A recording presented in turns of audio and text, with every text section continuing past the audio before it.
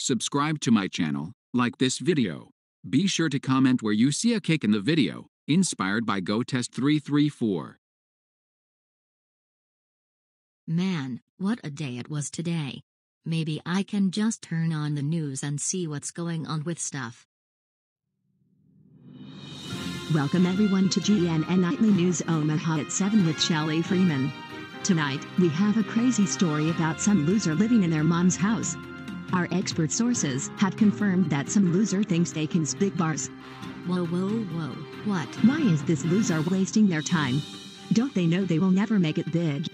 We'll stop talking about this. You can watch our app with live interviews and more info. And next up on the show, has the IRS finally caught up with an infamous scam caller?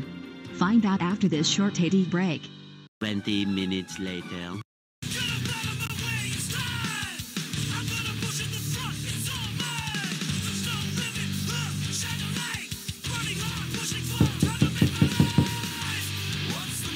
Andy, get out here, right now.